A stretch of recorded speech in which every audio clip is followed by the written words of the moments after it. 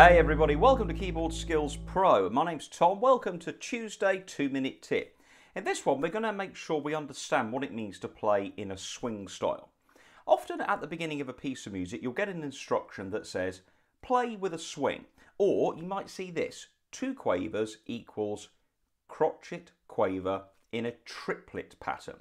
Now, a lot of people don't understand what that means, but let me break it down for you. Let's take the opening to Satin Doll.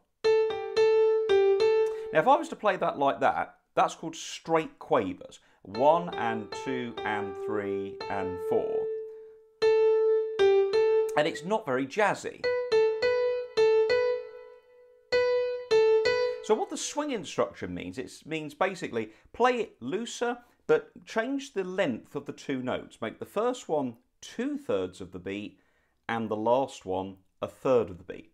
How do you easily play that? Just think of this pattern. Humpty Dumpty, Humpty Dumpty, Humpty Dumpty. And that works great on groups of 4. Humpty Dumpty. And that's how you play swing. It means play it in a swingy style as opposed to straight clavers,